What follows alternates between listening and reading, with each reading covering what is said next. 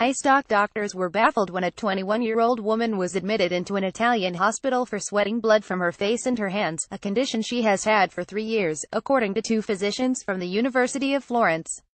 It's a condition few doctors have seen, and some have questioned whether sweating blood is even possible. But it turns out dozens of similar cases have come to light since about 2000.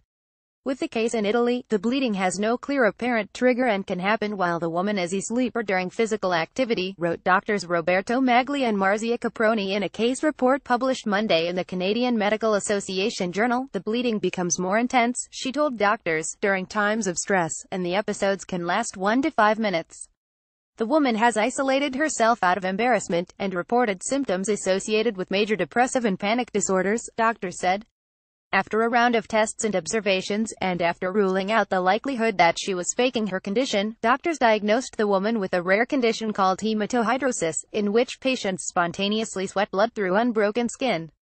But what causes the woman to sweat blood remains unclear despite the blood's sweat-like appearance. Doctors aren't certain whether blood is passing through sweat glands.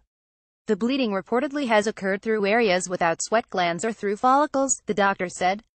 Jacqueline Duffin, a hematologist and medical historian at Queen's University in Kingston, Ontario, said that she had never come across a case of patient sweating blood, and that few doctors have.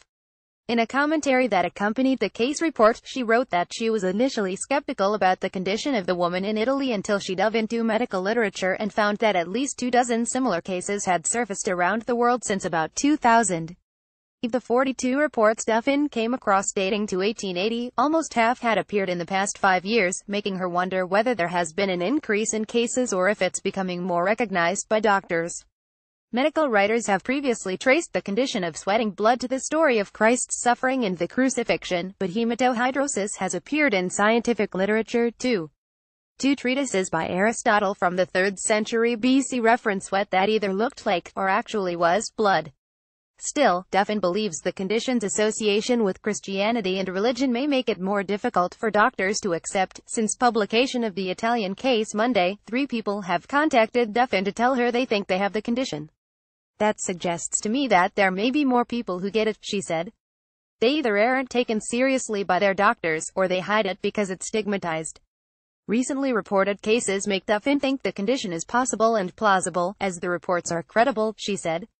Patients with hematohidrosis have their blood tested and are monitored by doctors, who look to see whether patients are scratching themselves. The majority of cases involve young women or children from around the world, making it difficult for Duffin to think the cases are a result of copycat behavior. Many of the reports Duffin analyzed documented that the bleeding was preceded by emotional trauma, such as witnessing violence at home or at school. In all cases, the condition was transient, lasting anywhere from a month to 4 years. But little else about the bleeding, such as its causes or how to stop it, is known, she said. The woman in Italy has been treated with propranolol, a heart and blood pressure medication, which has reduced but not completely stopped her bleeding. Read more why FEMA sent junk food to Puerto Rican hurricane survivors. A father reported his 3-year-old missing. Then he told police he'd watched her die.